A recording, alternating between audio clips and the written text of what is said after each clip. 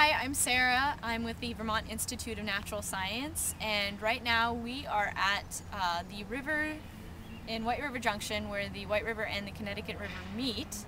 And what we have here in this kennel cab is a loon, a common loon. The loon just came in today. This is July the 25th, and the bird was found in Brandon, Vermont in a high school football field right under the scoreboard. The reason we think this bird was there is that it was probably nearby a parking lot. At nighttime, wet parking lots look like bodies of water, and loons that are flying at night mistake this for water and land on it. However, when a loon is on the ground, if it doesn't have a large body of water to take off from, it can't take off, and they get grounded and end up becoming stranded on land. So a gentleman found this loon, got it to a vet clinic in Brandon. The vet clinic called us, and one of our great volunteers, Peg, brought the bird to us, and now we are going to release it. The bird just had a wound on its toe, just like a bleeding little wound. Otherwise, it didn't have any other injuries, and that's what we were hoping for. So we're going to put this bird back into its natural environment. So here we go. Oh, and by the way, we need goggles and gloves because loons go for the eyes. They have very sharp, spear-like beaks, so we have to be very careful. All right. So I'll start snapping from this side.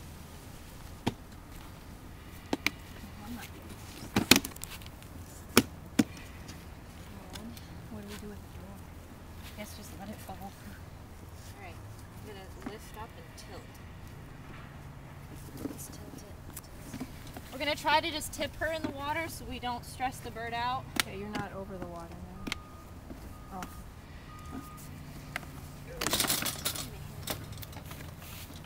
Hopefully she'll go. There she goes. Yay. Yay. Very nice.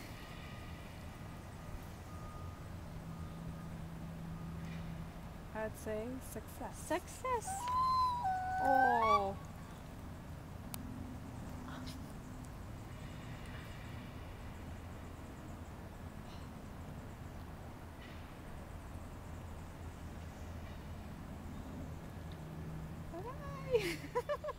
Hi, I'm Sarah from the Vermont Institute of Natural Science. What you have just seen is one example of the more than 400 birds that VINS cares for each year. As a 501c3 not-for-profit organization, we depend on your support to provide the medical treatment these birds require to get them healthy and back into the wild. In addition to our on-site avian rehabilitation facility, VINS Nature Center in Quechee, Vermont proudly displays an impressive collection of live raptors, songbirds, and other animals for you to see up close. With 47 acres of diverse natural habitats, the VINS Nature Center offers a host of educational programs and special events enjoyable for people of all ages. For the latest information on the birds in our care, a list of our current Nature Center programs, outreach opportunities and events, or to contribute to VINS so that we can continue our important work, please visit our website at vinsweb.org or call 802-359-5000 for more information.